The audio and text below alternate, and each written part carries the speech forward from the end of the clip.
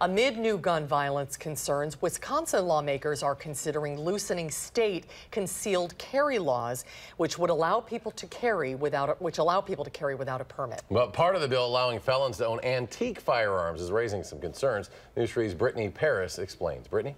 Under current law, felons in Wisconsin can't own firearms for the rest of their lives. But this bill would make it legal for them to have guns as long as they were made before 1899. But domestic violence groups say it's a dangerous provision.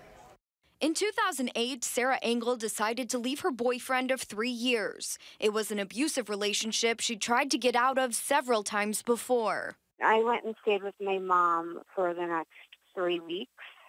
Engel says the last conversation she had with James LaHoud was a bitter one, and he told her he'd make her pay. He broke into her home.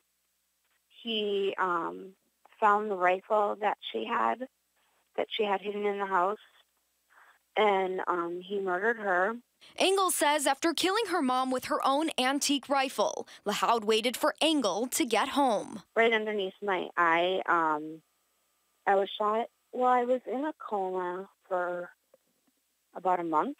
Engel says her survival should show the dangers of a proposed bill relaxing the state's gun laws. The bill from Senator David Craig and State Rep Mary Felskowski would not only allow people to carry concealed guns without a permit, a clause in there makes it legal for anyone, including felons, to own antique guns. Federal law considers firearms made before 1899 antique. They are out there.